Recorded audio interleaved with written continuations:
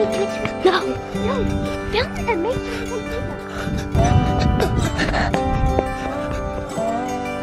get as close as we can. Roadrunner versus him. Yeah. You can see why I call him Roadrunner. Actually.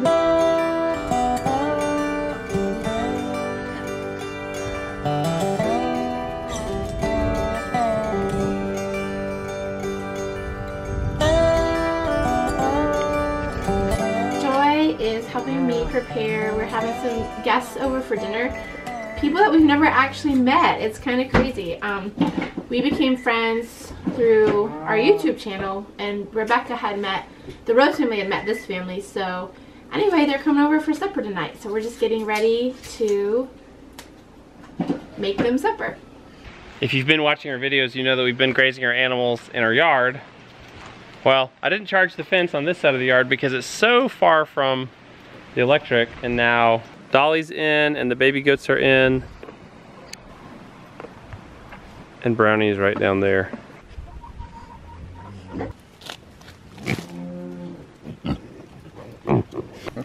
Yummy. Enjoy. That is so amazing to me.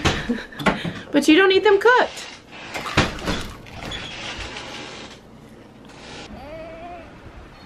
If you grab Flopsy, they'll all follow.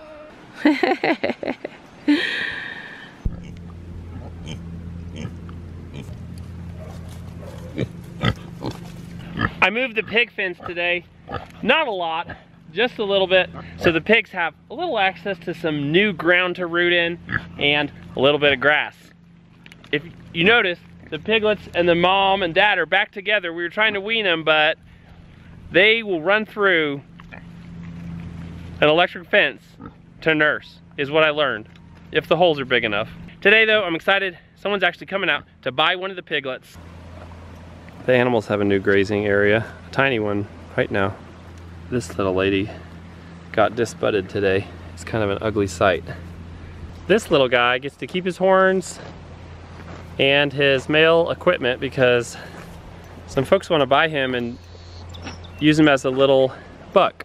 They want to raise mini Nubians, and I guess that's what he is, though not officially. Oh yeah, mini Nubian is a dwarf Nigerian and a Nubian cross in the 3rd generation.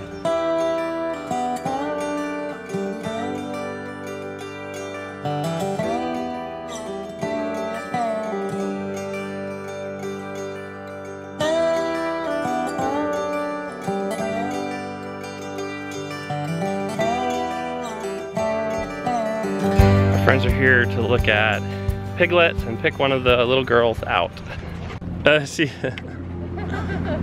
So our friend, he's no stranger to hogs. You have actually a really cool story about something you did in the past. Can you tell us a little bit about that? Trapping hogs in Florida. You take upside down trampolines, hog wire them, put a trap door with a spring on it, and the pigs, just like an old school fish trap, pigs could push their way in, couldn't push their way out, and then get them in there and feed them corn for a while, and then sell them to whoever wanted. How many do you think you caught? Oh, I don't know. You could probably get about a dozen in there at a time. Hundreds? You think you got hundreds of them? Oh, well, I don't know. Maybe, potentially. That's amazing. It's a public service and a business.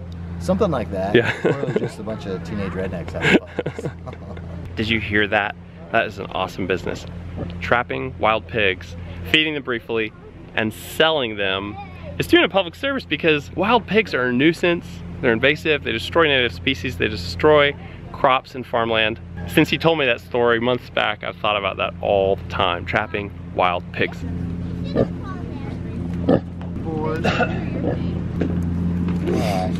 Have you caught these before, Grace? I wasn't near exciting enough. Here's a little girl. Going to a new home.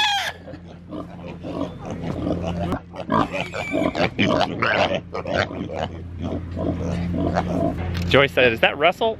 No, that's not Russell. Pig, it's gonna be all right. We got your friends. That's right. You have fun. And I don't like touching pigs. What? You don't like touching pigs? But What did you find, Joy? A booty duck. Yeah, it was me Where who is she? found it. He thought that Oh, good job. she was stuck. Yeah, Where I is she saw at? her head looking out. I don't even see her. Where is she? Down She there. tried to bite me. There she is, Maybe she thinks hiding under it logs. tastes good. She doesn't want you to mess with her. Good job, Mommy Duck. How long do you think she's been in there, Joy? A few days. That's exciting. She's probably been there a couple days because she has been missing for a while.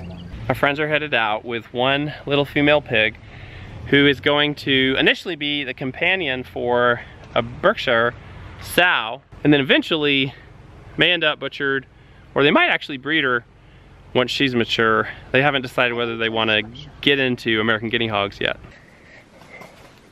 Okay, stay right there and I'll get up. Howl, howl. There, that's as high as I can get you. Yeah.